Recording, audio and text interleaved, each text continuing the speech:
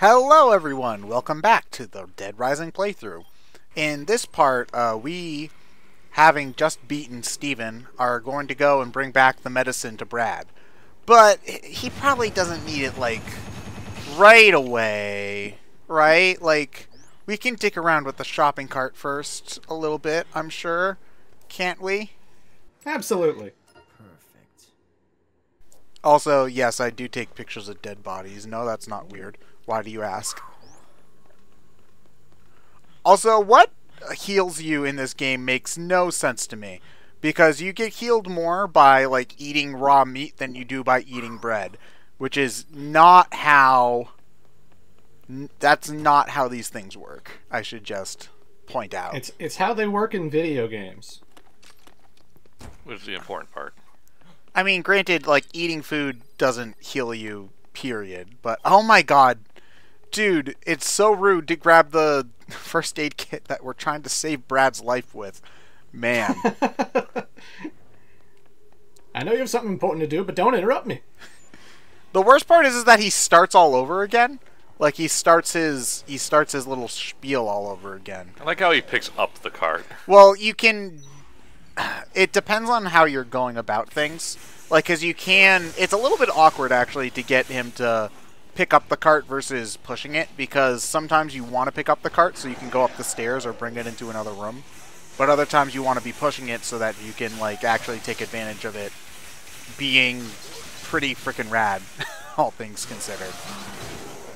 Like, I love this stupid thing. Ah, good, we're playing Marvel vs. Capcom now. It's like, what, is level 3 super or something like that? Something like that. Yeah. Anyway, I don't know why I'm...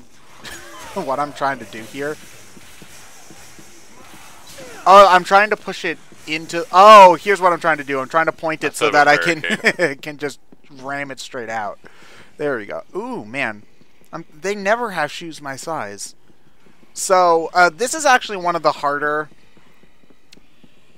pair of survivors to save, because it's actually possible to screw up and get both of them killed before you even try to escort them back to the security room. So basically, the way that it works is that, like, Tanya and her boyfriend Ross, he got injured at some point.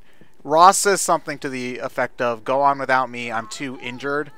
I don't want to drag down my girlfriend." And he says, "Give me a gun, though, because I want to go out fighting." You can agree to what he says and give him the gun, but what he does then is he shoots himself in the head and dies. And then Tanya, at that point, mutinies against you immediately, and then she is... I don't remember if she attacks you specifically, but she's then... You're not able to save her at that point. So, yeah. You can't... I think you just have to talk to her enough to get her to keep on going. Like, you just have to ignore what Ross says and don't give him the gun. Effectively. Dude, how are you making that happen where all this stuff just forms in your hand like that? This dialogue goes on for forever. How are you doing that? I'm magical dressed teddy bear man. I can do whatever I want. I rule over China.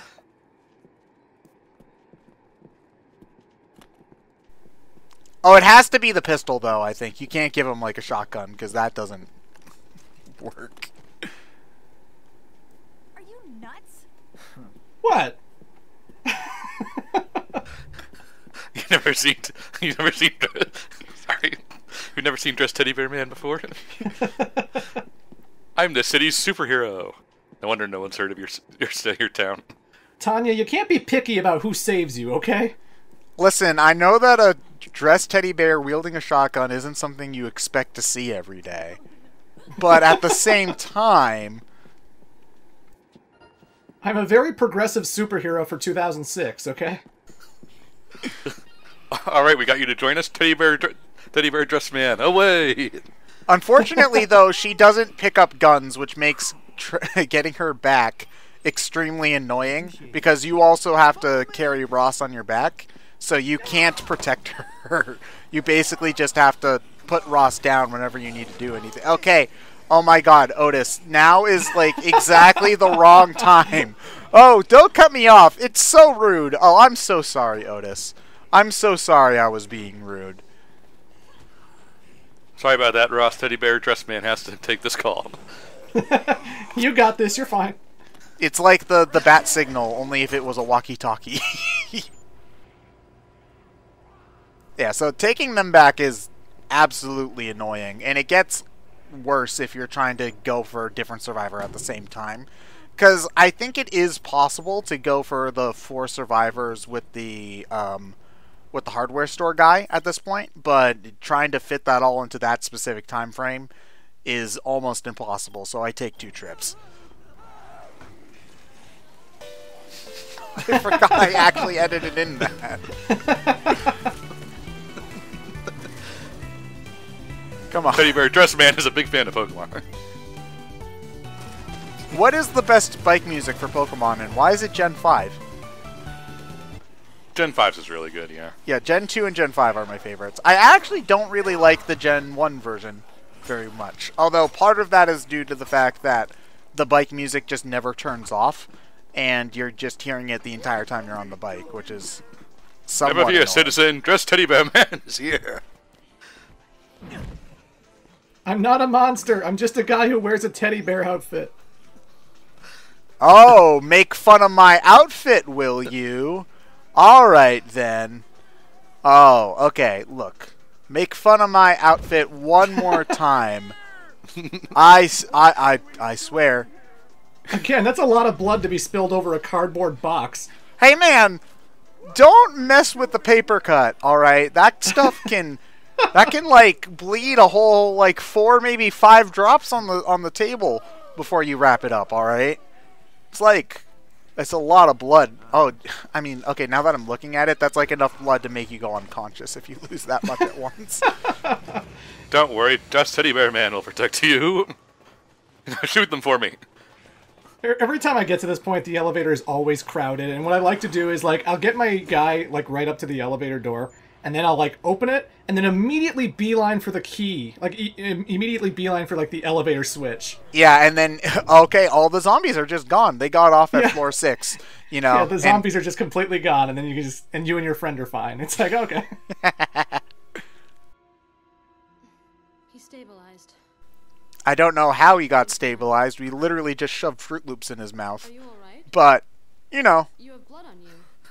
I have lots of things on me. No, it wasn't Fruit Loops, it was Golden Crisps. Who in their right mind gets Golden Crisps if you're not like a 70-year-old, though? Dress Teddy Bear Man does. It's like the people who get just plain old cornflakes instead of Frosted Flakes.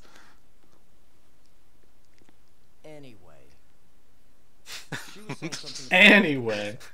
Santa Cabeza, as opposed to Metal Gear. the regular Santa?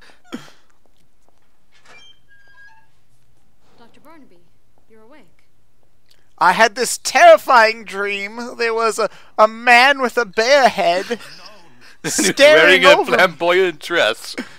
I thought Santa Cabeza was over and done with. At the very least, I never have to see that terrible outfit ever Calm again. down, Dr. Barnaby. We're only following orders. We have to protect you. Protect! More like imprison! Professor, I'm if acting. you want to- Nobody in this game is trying. Like, honestly, I think Frank's actor is probably the one that's trying the hardest, which is saying something. Because, like, Jessie here is not giving a crap, because she's talking like this the entire time. Cabeza is. Am I right?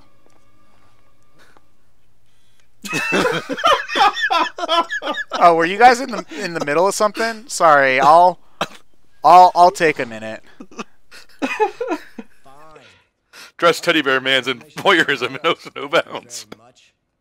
Does Frank always have that tattoo, regardless what you're wearing, or is it just with this dress? The red on his arm? I think that's the blood she was talking about. Oh. I think that's might be foreshadowing overtime mode, where, like, Frank suddenly is infected, even though theoretically you could get through the entire game without ever getting hit by a zombie. So I guess, like, honestly, I'm surprised they even, if that is what they're doing, I'm surprised they even thought that far ahead. Yeah, so I think this is another, like, little dead point where you're just expected to... Oh, God, Pamela. Oh, God, Pamela.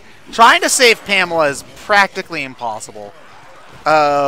Because, like, she's in there. I think she's got some of the lowest health of any survivor. And a lot of the time, you might be coming in here with other survivors from the other half of the store.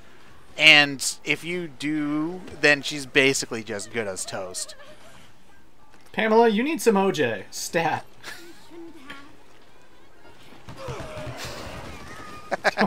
Also, the game like stutters if you kill too many zombies at one time. Oh yeah. It was a 2006 game handling lots of different characters on screen. Also, this is another one of the more annoying points because these two characters are scripted to hug each other when they get close to each other at a certain point, but their AI is bad, so they screw up. Pamela, what are you? Pamela? Is she trying to drown herself?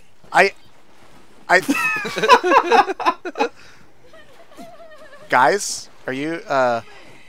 Pamela, there's a bigger swimming pool later. Let's go. She doesn't want to get her feet wet is the other thing, and Pamela doesn't want to climb up. Guys. I am actually kicking Heather down because it's faster than trying to get her out the door. I just love the bluntness of that kick sound effect. Just poof. Oh, Pam. Pammy. Thank you. The zombie fell over. Also, apparently man. you take a picture specifically of her belly button ring, which is a little weird, but... Is that erotica? Yeah, it's erotica.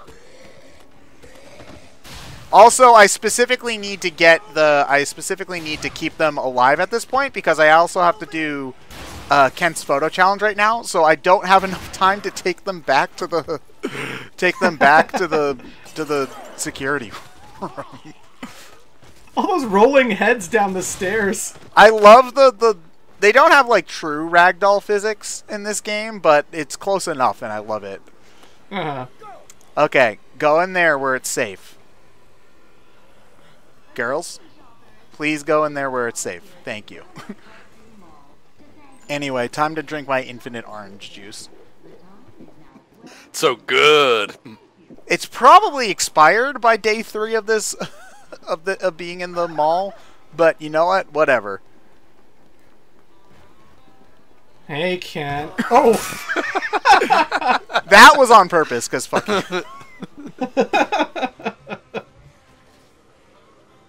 So yeah, I don't remember how you're supposed to know that you're supposed to give him an erotica picture.